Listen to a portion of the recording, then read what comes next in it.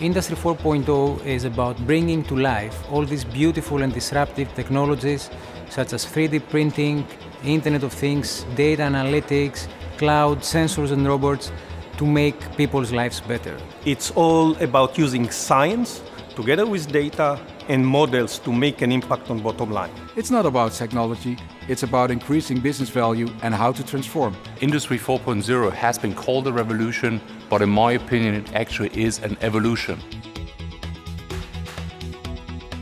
These are opportunities that companies have with Industry 4.0. One is for customized offering, the second one is improving operations, and the third one is introducing new business models that completely change the way the company operates. The potential is unlimited. So for industrial companies, the main value is around operational excellence. It's a wonderful time we are living in. More than ever, there's an appetite in society and in boardrooms to use all these powerful algorithms. How do you align your technologies with your company's capabilities? How do you build a solid business case around Industry 4.0? How within the firm are you going to build a leading coalition that will drive the change? How do you get the functions of the organizations to work together to deliver the new operating model?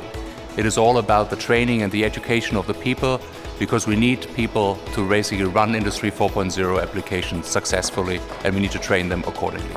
There's definitely an element of disruption in Industry 4.0. A lot of decisions that are now taken by human beings will be taken automatically. One is the quality of the data. The second is data is siloed in different parts of the organization. When you bring them together, they are not consistent. And the third area is there is a lot of resistance to making decisions based on analytics and algorithms. It's about people, it's about technology, and it's about systems. We strongly believe you need to address all these aspects to transform successfully.